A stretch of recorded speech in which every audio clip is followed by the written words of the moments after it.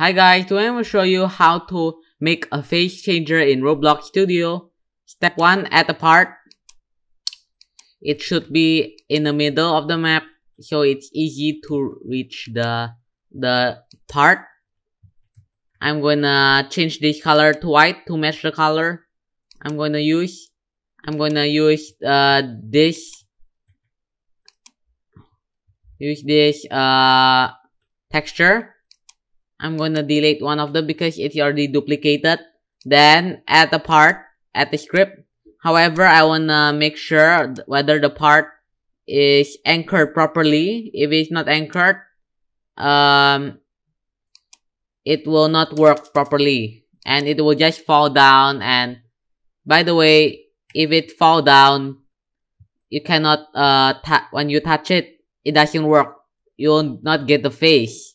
Then go to the script, local part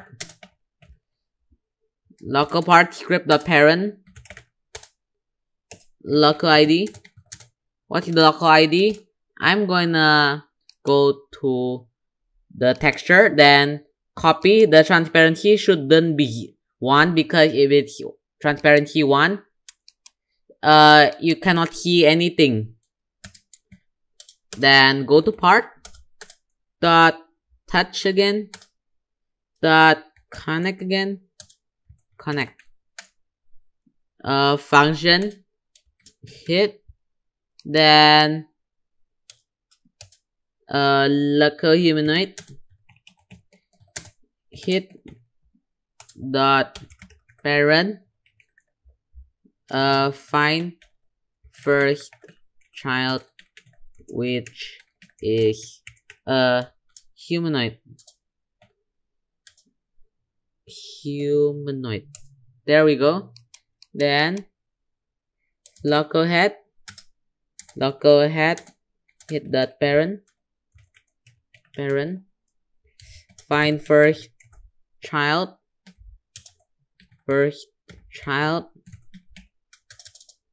find first child, head, the head of the character, not the body, not the shirt, not the pants, not the legs. If you move it and head, then local face equals to head, find first child equals to face. Then what you have to do now is type if face then face dot texture equals to ID. Then I'm gonna test it as step 3. So step 2, it's used for scripting.